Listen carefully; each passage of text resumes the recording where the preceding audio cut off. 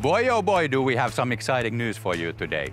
Today we are introducing the next generation of AirScale base station platforms. We will be launching our high-capacity baseband boards, our new massive MIMO, active antennas with 3D beamforming, and remote radio heads, all powered with the latest ReefShark SoCs.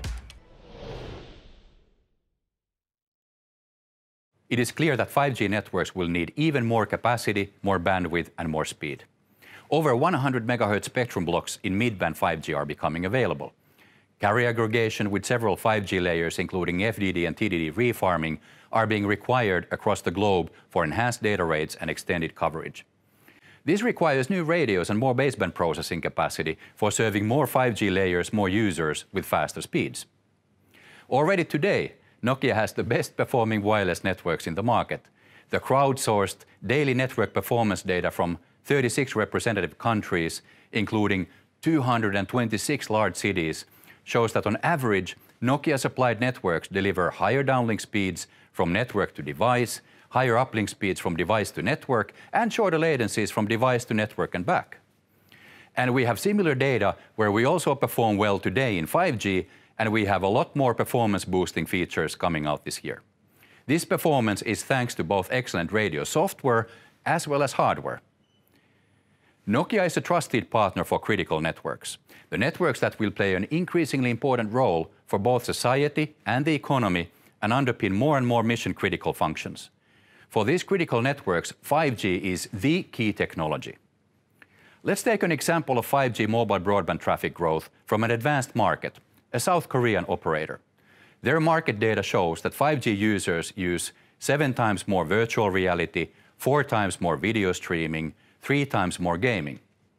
Average monthly data usage per 5G subscriber in the country is already almost 3 times the level of 4G.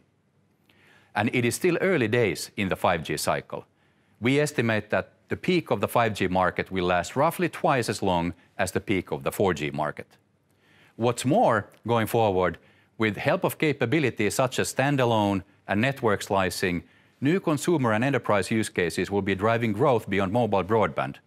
And we expect the private wireless market to grow at 35% CAGR in the coming years.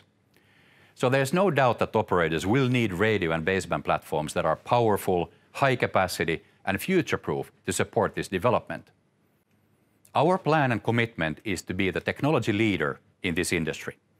To achieve this leadership position, we have made no secret of the fact that we hugely increased our 5G R&D investment, accelerating system-on-chip technologies. The ReefShark SoC, developed with Nokia intellectual property in partnership with leading SoC houses, enables us to power our radio and baseband products, and by 2022 we will have full ReefShark-based portfolio. With ReefShark, we deliver products to our customers that provide higher capacity, more connected users, are smaller in size, lighter in weight, and have lower power consumption. All this results in lower total cost of ownership, TCO. And ReefShark powers all the launches we have coming up today.